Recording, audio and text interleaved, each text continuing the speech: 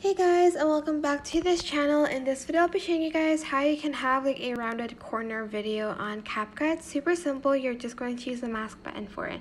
Select your video and you are going to select the mask button, which is here, and you are going to select the rectangle one. Am I saying that correctly? Sorry.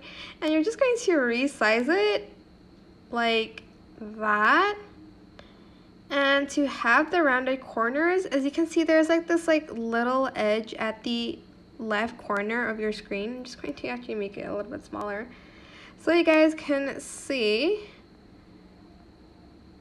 Like here, there's this like on the left, there's like this weird shape. I don't know what it's called, okay? But you're just going to select it and you are going to make your video have like a rounded edge. You can round it out before you resize it, so round it first and then just resize your video and your video will have rounded edge. Press the check mark button and that's it. I hope this tutorial was helpful for you guys.